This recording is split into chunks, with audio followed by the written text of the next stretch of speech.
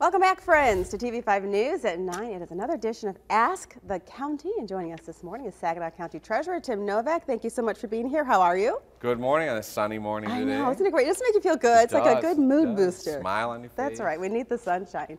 Well, friends, today we are talking all about Saginaw County's house numbering ordinance. So, Tim, break it down for us. What is the purpose of this ordinance? Yeah, so it goes back, centuries as far as, what the purpose is. But really, it's to find an easy and efficient and effective way for law enforcement or emergency personnel, utility companies, mail people to find and locate your home or your structure or somebody's structure if they're looking for something. So, and this is why it's uniform all over the country.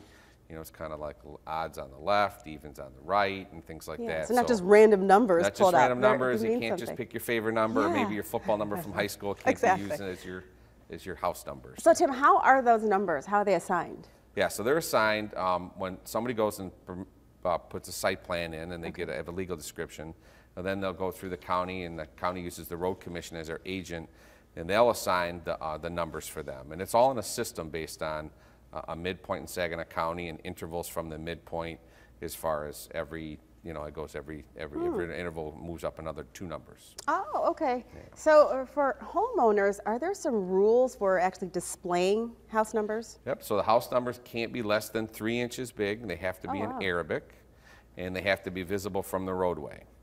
So all those things all have to you have to be able to see them, they have to be in Arabic, and they have to be at least 3 inches tall. Okay, so if someone would happen to violate this, what would happen?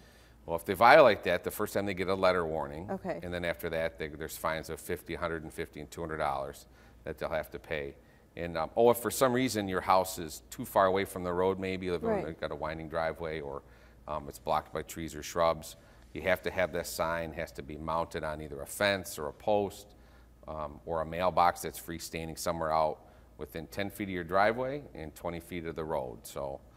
So if you're missing yours, that's a problem. If you're missing yours, that's not a good thing, and you are in violation. And of course, they'd work your way through warnings, and there's corrective measures. If you correct it within a certain period of time, the fines can be waived. So it's meant as more of a, we all have a responsibility to have the house number. Okay.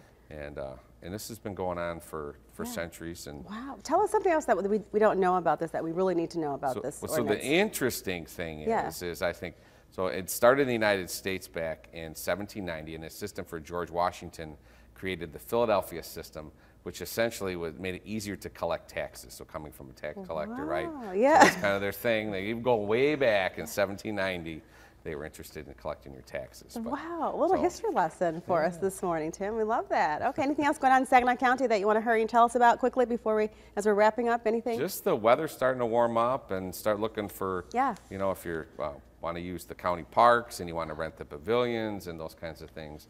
It's never too early to start reserving places at Haithco and other places like that. Oh, that's great. That's right. And the sun shines out today. They get you thinking about spring and summer. And yeah, well, thank you, Tim, for joining us today. We appreciate it. If you have any questions that you would like to ask the county, just send them to WNEM at WNEM.com.